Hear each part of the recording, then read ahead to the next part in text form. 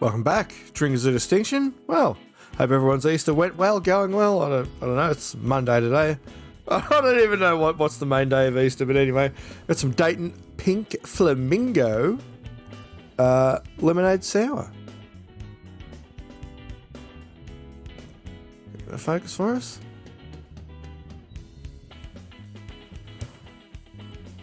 I thought I had it fucking worked out, but never mind. But yeah, I'm not usually a massive sour fan, but I had this once before, but I didn't review it. I think I bought it with the intention of reviewing it and just didn't get around to it.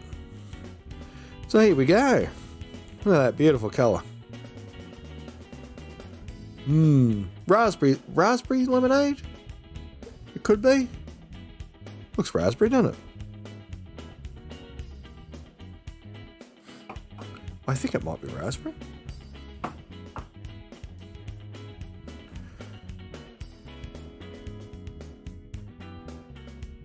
If you didn't know it was beer, you'd think it was soft drink, wouldn't you?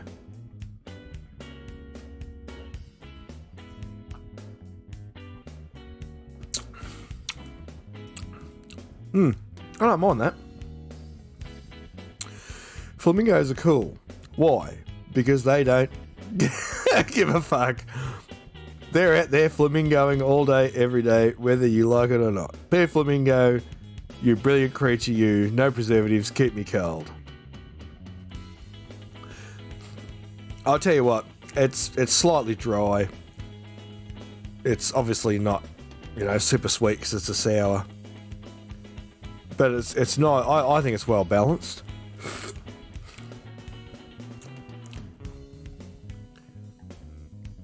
I'm more or less using it as a bit of a palate cleanser. So I had an IPA I'm not reviewing, and I got some more. I got this year's Dark Harvest vintage, and a 4-pack of Black Hops X-Ray double IPA, I think. But yes, and then I thought, well, I haven't reviewed this yet, so yeah, it's nice.